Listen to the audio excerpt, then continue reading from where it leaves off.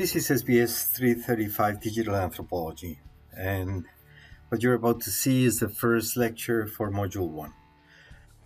In this short lecture, I'd like to go over with you some of the key elements of the reading that's been assigned for this particular module. And it is an important reading because it frames the rest of the semester in terms of the key concepts and ideas that we are going to have to be using to best interpret the digital realms and aspects of the digital life that we are going to be exploring. So let me start by exploring some of the key elements for the reading for this course. One of the main reasons why anthropologists are enthusiastic about exploring and creating this new subdiscipline of cultural anthropology is that the discipline is very well positioned because of its tools and trajectory in order to be able to make sense of a phenomenon that is has taken over our lives in ways that we couldn't fathom a few scores of years or decades ago, which means a very, very rapid change of profound consequences in the lives of people. And it is, of course, the consequence that brings to our lives the existence of digital tools that enables for communication and transference of knowledge and things and trade and commerce in ways that were simply just unfathomable not so long ago, as I was saying.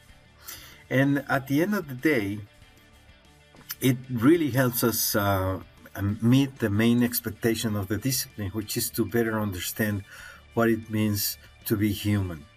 And is it the key questions is this new realm that we're living in fundamentally different, or is this just a projection of what we lived in the past? So those are some of the questions that we're going to be exploring this semester. The key for the reading is to sort of explore what are the main elements that an anthropological reflection can bring to the fore so that we can better understand the digital life,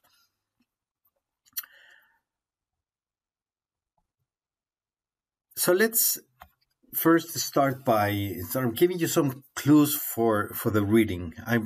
My intention is not so much to give you every single detail that you're going to find in the reading, but just to signal some of the elements that are central in the reading so that you can better engage with it. So the idea is I give you some clues and an initial presentation of the principles. You do a deep reading. It's very important to do a deep reading of this first chapter, and then we're engaging in a conversation that hopefully will help you process these in a critical manner and see if you can agree with and to what extent the authors in terms of these being the main principles to understand the digital life. So the first tenet that the authors are presenting is that the digital realm intensifies the dialectical nature of culture. So in order to unpack this statement, the digital itself intensifies the dialectical nature of culture, I first would like to think for a moment about the meaning of what is digital. When we talk about the digital realm and the digital, what are we talking about? Then I also would like to remember with you the meaning of the word dialectical and the nature of culture. So by talking about the concepts, we can unpack this first principle. So the digital refers to anything that is done by means of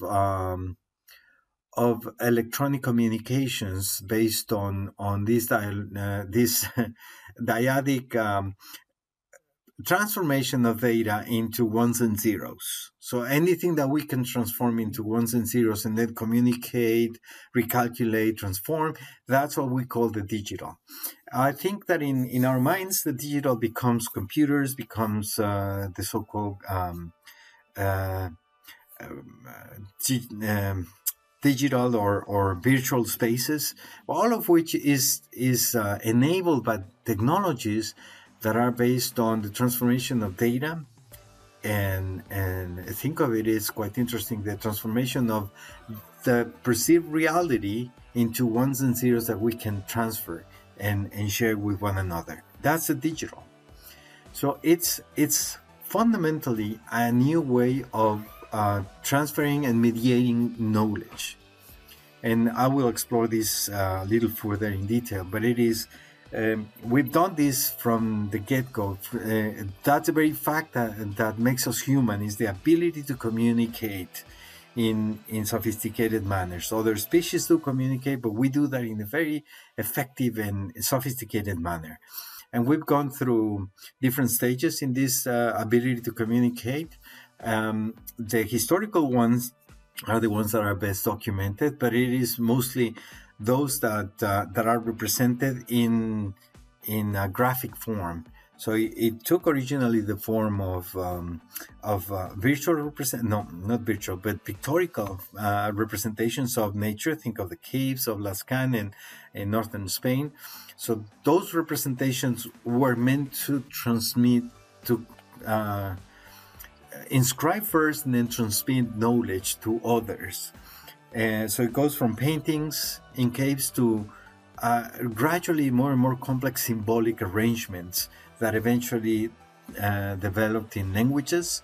And those languages then we transferred through generations and through different communities and through space and time by means of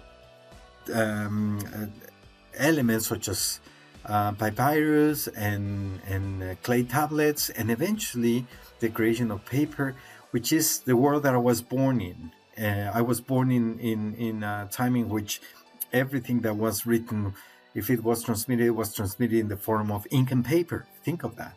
But of course, we also created other analogical ways of transmitting it, capturing images and transmitting it, sound and image, which was the radio and then the television. So I guess what I'm trying to share with you is that there's a continuum of technological development that eventually goes into this very interesting and potentially liberating ability to transform images and sound and text into a binary tool that is the ones and the zeros of the digital era of the computers. What the first principle states and explores and explains is that what the digital realm, this fairly new realm that you were born already in, but it's very new, what this realm does is it will intensify the dialectical nature of culture.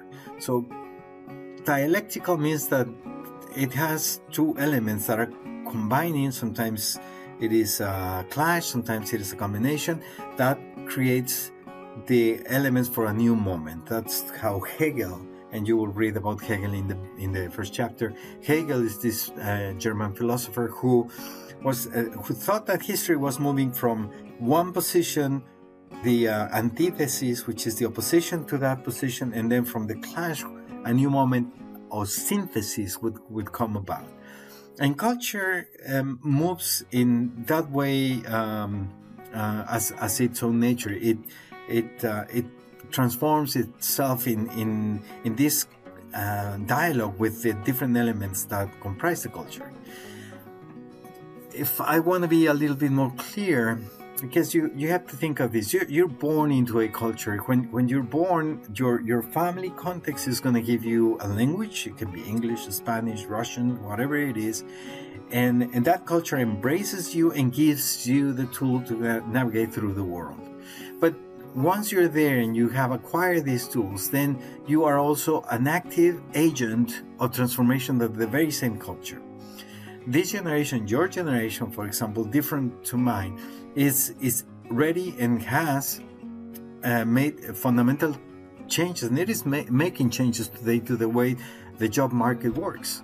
You are willing to say, you know what, I'm not going to work under these conditions, so I'm going to resign and I'm going to move on and look for an alternative. What very recently they have called the the Great Resignation, right?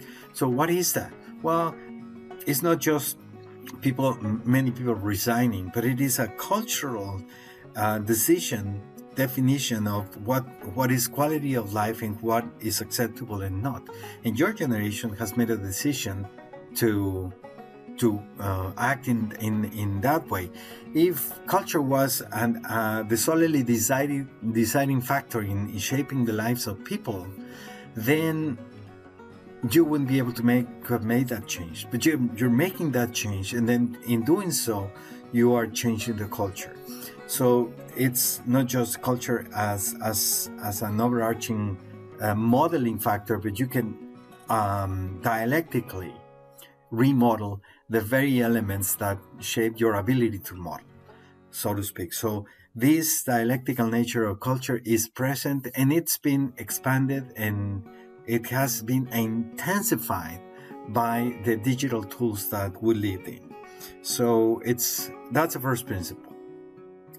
The digital is not different from the past, but it feels like it has the ability, and it has intensified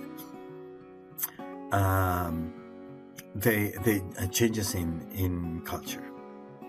So that is the first digital, the first principle. So here's another really interesting element that comes in the reading that I would like to sort of frame for you, but you need to read a little more. The original authors of the book, Miller and Hurst, they've done research in other areas of human life. Particularly, they were interested in the role that money played in history, transforming societies. And if you think of it, money, it's a highly symbolic element of our lives that really generated abilities for the creation of world systems, not just regional systems or local systems, but truly world systems of exchange. And money requires that an act of belief that is highly symbolical. And let me explain that. I don't know if you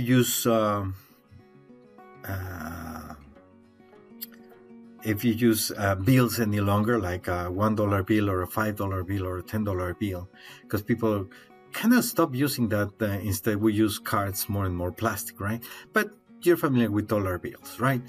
If you compare a $1 bill and a $50 bill, its materiality is exactly the same. It's a piece of paper of the same size, and it's inscribed with ink.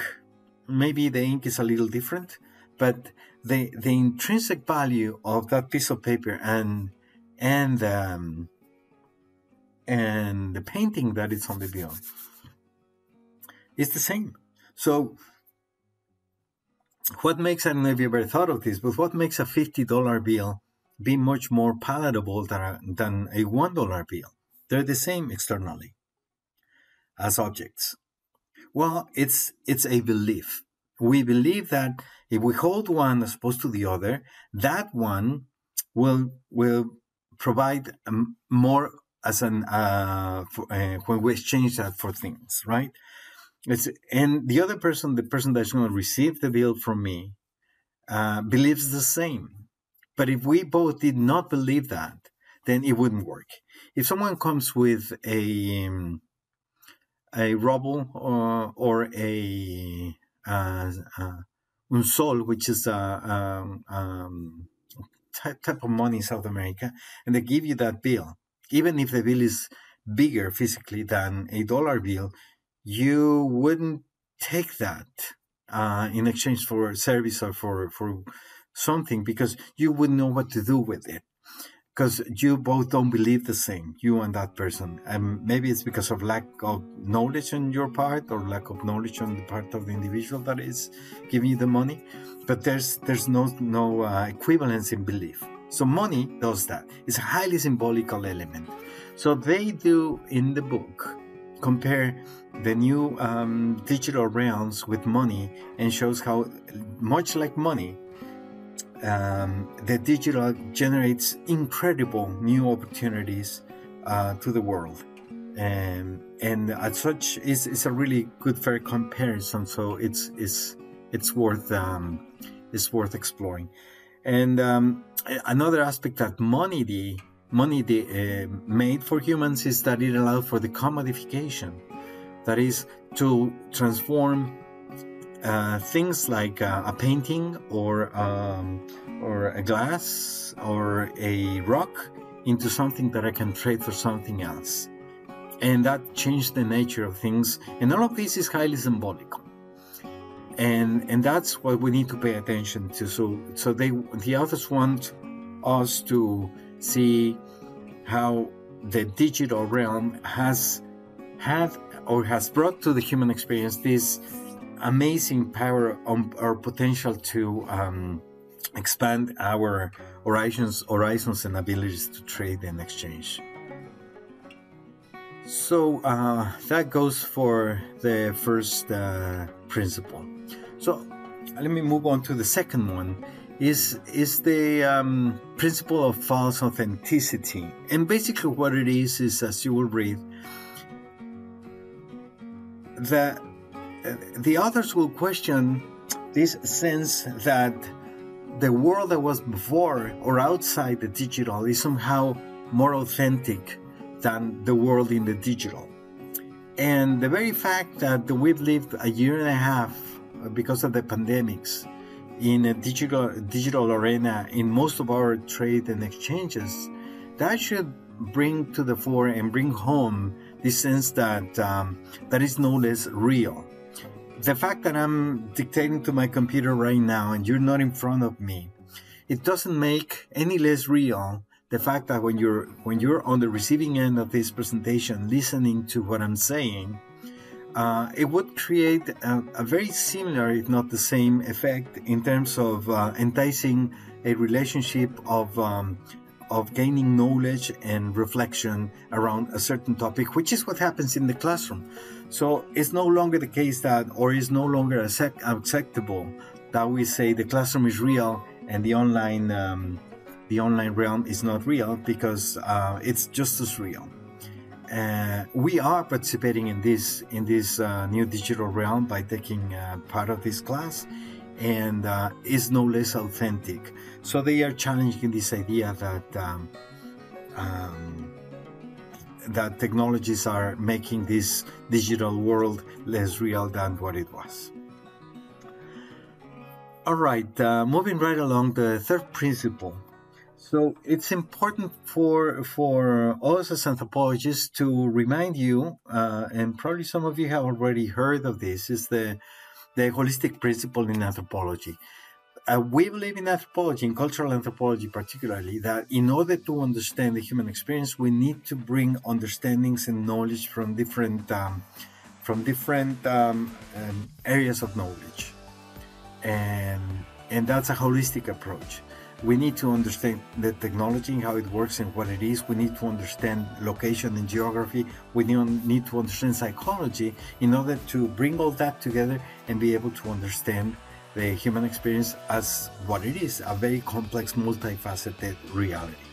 So we will bring this principle to the fore as we're exploring the digital. It needs to be holistic. Then the fourth principle that is deeply ingrained in North American anthropological traditions and others as well, but certainly in the American one, is cultural relativism. But here's the thing: cultural relativism presents the idea that different cultures across the planet have an intrinsic value, and we are not to judge the quality and the value of that culture based on our parameters only, but we need to understand their parameters. So in order to understand another religion or a civilization or a nation that is based on religious principles, if we use our Western principles, it'll be hard to understand. And but if you really want to understand that, then you need to try to see from within, so that you can see the world the way the people that you're trying to understand sees the world. It doesn't mean that you have to embrace that world, But if you really want to understand it, then you need to see the world from their perspective. So here's what's challenging here in the digital realm. We have the impression that that the digital realm is going to homogenize our cultural spaces so that the diversity will disappear. But it is clear, based on the many ethnographic works that have been done and the experience that we have, that each cultural space will transform the nature of the digital space to conform to its own nature, cultural nature. But it will also give away some stuff and acquire, because we do that from day one, and acquire traits from other places. That exchange, cultural exchange, has always happened and will continue to happen in the digital space, but not to the point that it homogenizes life in the planet. It's not part of being human, and we will never get there. There's no data that points in that direction. A fifth principle is what they call the essential ambiguity of the digital. So that it's a space that is closed and it is open. So, and this is a principle that needs a little bit of pause to try to understand. But basically, what it is that we need to see to what extent these spaces, digital spaces where people living, are spaces that are enclosed spaces with its own rules of engagement, or whether the digital actually opens these spaces in new ways. It goes from politics to privacy to authenticity. So we will explore this fifth principle in more detail. And then last but not least is the principle that the digital world is material. As I was giving you the example of this class is no less real and material than the face-to-face class that we would have if we were in a classroom. It's just a different materiality, but it's just as real.